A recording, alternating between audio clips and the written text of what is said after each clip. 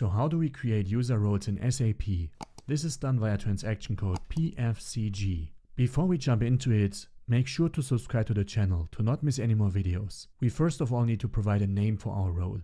The role itself should normally start with a Z to distinguish it from standard SAP roles. Let's say we want to create a role to access business partner information. So I will just type in the name, business partner role 1, and then over here I can click on create single role. I would also have the option to create a so-called composite role, which stores the information of 1 to n single roles.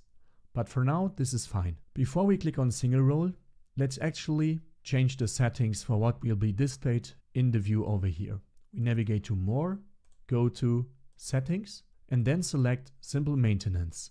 Afterwards, we can click on Create Single Role. You can see a new menu opened. First of all, we can insert here a meaningful description. This is a role to display business partners.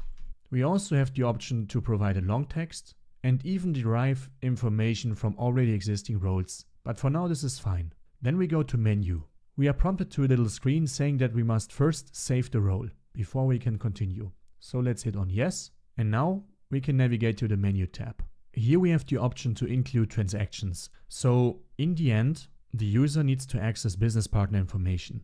So he or she needs access to the business partner transaction. Therefore, we click here on Transaction and we insert a transaction code BP for business partner. Furthermore, it's also important, since in this case the business partner is a special topic, to get access to the vendor and customer transaction codes. So XK01, XK02, XK03, and also for the customer side XD01, XD02, and XD03. Then we click on Assign Transactions. Now we provided the transactions that the user should be able to access. However, we did not yet define the authorization values. Therefore, we click on the Authorizations button. And by the way, before we do so, despite the transaction over here, we can also include a bunch of other information like reports, Fiori catalogs, and so on. Let's click on Authorizations now. First of all, we need to click on this little button over here to generate a profile. So let's click on this button.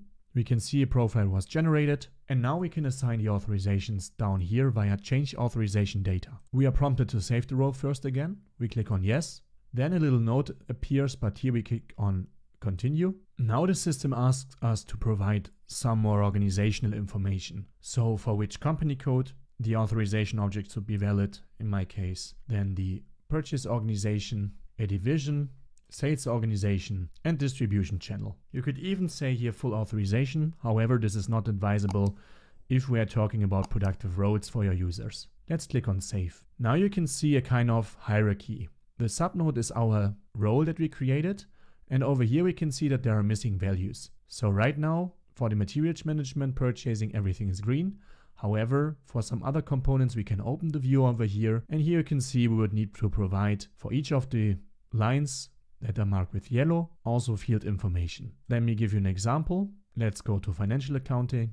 We go to customer central data, and here we could say for the central data of the customer, we want to grant full authorization for displaying, changing, and so on. To accelerate the process, I can double click on this little traffic light over here, and all authorizations will be granted. This is again not advisable for productive roles, but for our test case this is fine. If you want to include more authorization objects, this can be done via the button over here called Manually, and here we could provide more authorization objects similar to the ones that are already inserted.